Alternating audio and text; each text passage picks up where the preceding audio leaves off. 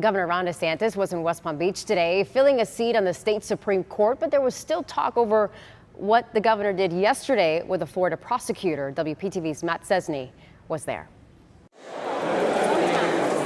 As he looked to fill one job on the state Supreme Court, the governor first took time to look back at the job vacancy he created the day before, suspending Hillsborough State Attorney Andrew Warren for being what he called a rogue prosecutor. We had evidence that you had a fellow over in Tampa that had basically said there's certain things he's just not going to enforce. There's going to be certain policies they're going to do where people are presumptively let off the hook, even though the law requires. So we did something about that. The move ignited more controversy around the abortion issue, sparked by a recent U.S. Supreme Court decision. She's done even better. But here, it was a state Supreme Court vacancy the governor was filling, with no mention of politics, only the rule of law. But that's not the judge's job to sit there as a council of revision and change the law. It's the people's job to elect people to change it as they see fit.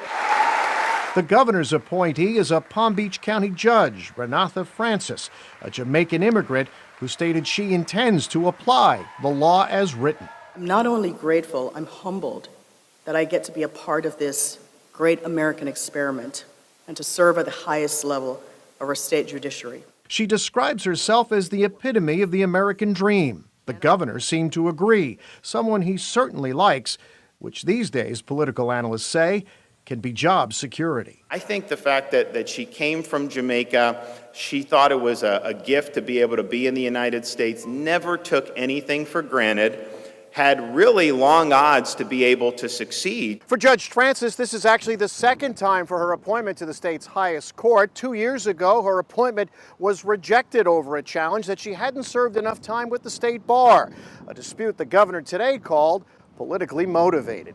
In West Palm Beach, Matt Cesney, WPTV News Channel 5.